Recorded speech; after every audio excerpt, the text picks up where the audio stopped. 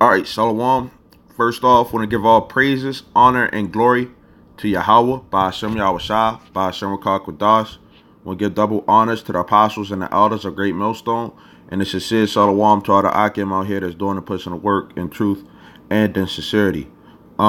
Just want to go on this topic of logic, reflection, and concentration. Okay, and basically, you know, when you go into the word logic, okay, I'm gonna get that definition. Okay, the word logic, the definition, it says reasoning conducted or assessed according to strict principles of validity. Okay, now if you believe in the scriptures, then you know you're supposed to reason and you know, just think, you know, logically of what you're supposed to be doing when it comes down to being the man of the Lord. Okay, now first I want to get this scripture, okay, because we was called into this truth, okay, and you know, there's a certain mindset that you know you have to have when you come into this truth. Okay, this is John 4 and 23. It says, "But the hour comes, and now is, when the true worshipers shall worship the Father in spirit and in truth. For the Father seeks such to worship him." It says, Yahweh B'Shem Yahushua is a spirit, and they that worship him must worship him in spirit and in truth.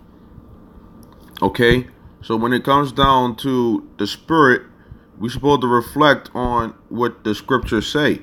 Now, we have to also realize that, you know, all of us are sinners. Okay? Isaiah 1 and 18, "Come now and let us reason together, saith the Lord.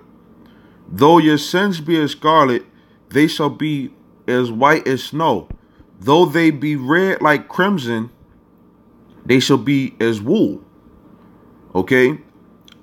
It says, "If you be willing and obedient, you shall eat the good of the land. But if you refuse and rebel, you shall be devoured with the sword, for the mouth of the Lord hath spoken it." Okay? So when it comes down to serving the Lord, okay, we're supposed to fear, okay? Supposed to fear, okay? Fear the Lord, okay? Because the Lord could destroy you, man, and you know, the scripture just said, you know, that if you don't listen, you know, then you'll be destroyed, man. Okay, by the sword. Okay. Now, I'm gonna get the scripture in Proverbs. Okay. It's in Proverbs. There's a lot of scriptures on fear. Okay.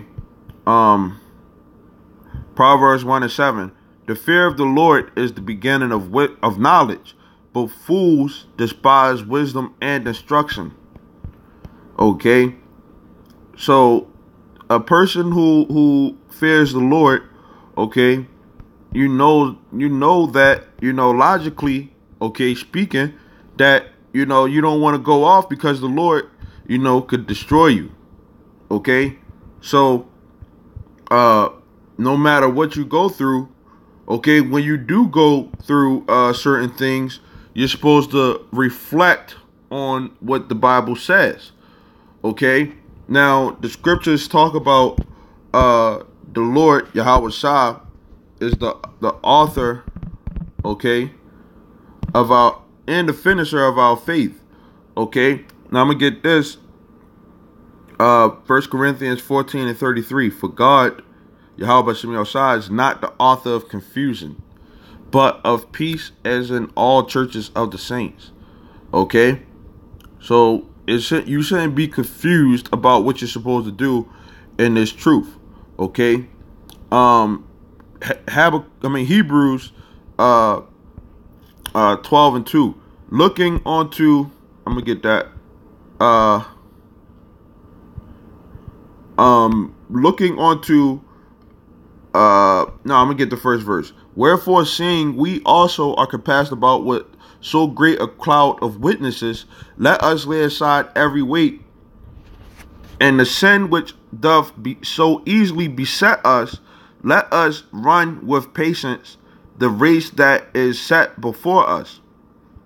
Okay, so in this truth, okay, knowing that we're sinners, okay, we have to go through these trials and tribulations, okay, because we sinned against the Lord, okay, and the Lord is basically getting these impurities out of us, okay, so that we could, worship Him the right way, okay, and we could be the sons of God that the Lord intends for us to be, okay.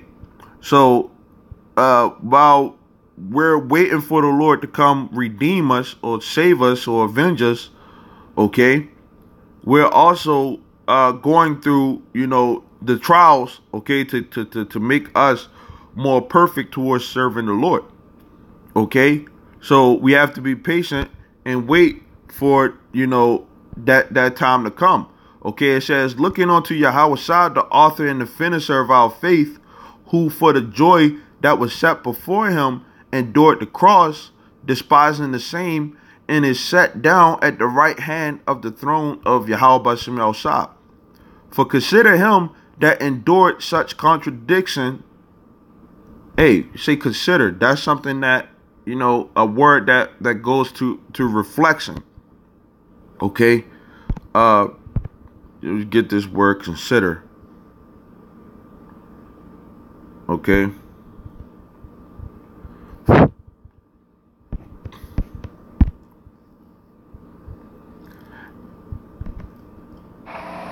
Strong's G357. Analagid zamai. And that kind of sounds like analyze. Okay, it says to think over, consider, or ponder. Okay. It says consider him, so reflect back, okay, on Yahweh Shah, okay, him that endured such contradiction of sinners against himself, lest you be wearied and faint in your minds. Okay. So we supposed to be reflect on the scriptures and what Yahweh Shah said, okay, because all these things was prophesied that we would go through these things, okay, in order to serve the Lord. Okay, it says, you have not resisted unto blood, striving against sin, and you have forgotten the exhortation which speaks unto you as unto children. My son, despise not thou the chastening of the Lord, nor faint when thou art rebuked of him. Okay, so when you going through, hell, reflect back on the scriptures and, realize that it's coming from the Lord. Okay, no matter what, it says, for whom the Lord loves, he chasteneth, and the Lord is our Father. Okay, and scourges every son whom he receives. If you endure chastening, Yahweh Bashem Yahshua deals with you as with sons. A lot of people think that when you come into this truth that, God is all love. God isn't all love. That's something that's of the world. Okay, you have to change that whole mentality. It says, for what son is he whom the Father chasteneth not? Okay. But if you be without chastisement, whereof all are partakers, then are you bastards and not sons. So, if you're in this truth and you're not catching hell, you need to reflect and see, hey, is the Lord really dealing with you? It says, furthermore, we have had fathers of our flesh which corrected us, and we gave them reverence. Shall we not much rather be in subjection unto the Father of spirits and live? Okay. Let me get this one, the 11th verse. It says, now no chastening for the present seems to be joyous, but grievous. Nevertheless, afterward, it yields the peaceable fruit of righteousness unto them which are exercised thereby. Okay, because once you go through that hell, okay, and you worship the Lord always sends that you know, that blessing that shows that you got through, you know, that trial. Okay? And one way to get through that trial, okay, is to concentrate. Okay? To concentrate on the scriptures. Okay? Because we have a goal that we're trying to achieve. Okay? Colossians 3:2. It says, set your affection on things above, not on things on the earth. Okay? So one of the things when you go into affection, okay, this is something that you're supposed to love to do.